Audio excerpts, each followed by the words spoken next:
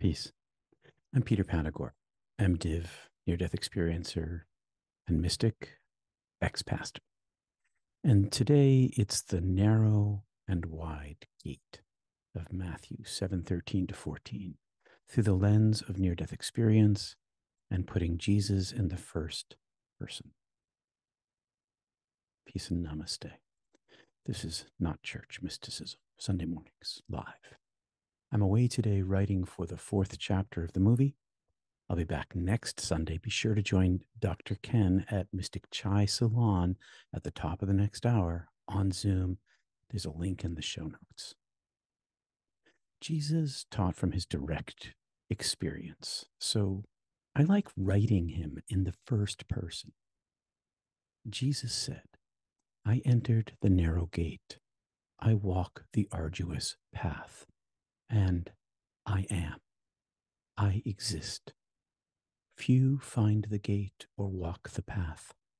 The big and comfortable crowd heads in the same direction on the wide boulevard, but their way leads to loss. The path is hard.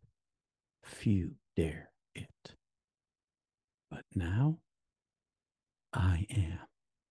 I exist." If you want the other translation, you have to look it up. Heaven in the present tense. I exist in the now. I am in the now. And eternally, simultaneously, experiential. Jesus implies that we can do the same when he says, few find it. Few find it, but few do find it. I have to disagree with him. Tens of millions of near-death experiencers have found, or rather have been shown, the gate. Tens of millions more worldwide are awakening in other ways. The narrow gate is the energy opening left behind after your spiritually transformative experience. The narrow gate found you. Now, whatever your transformative experience was, look there and recall what happened and remember how and what you felt. Close your eyes and feel your way in.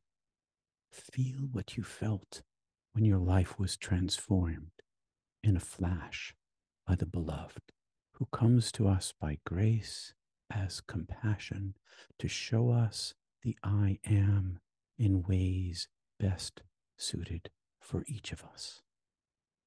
Look there.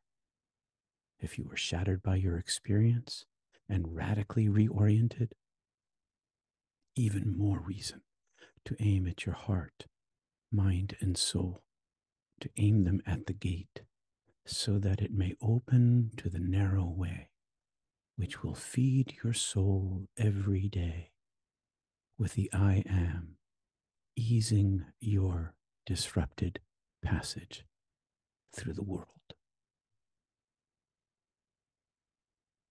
Short and to the point. Thanks for being here. Thanks for joining me today. Like and subscribe. Thanks for your support. Visit peterpanagore.love. Peace and namaste. See you next week.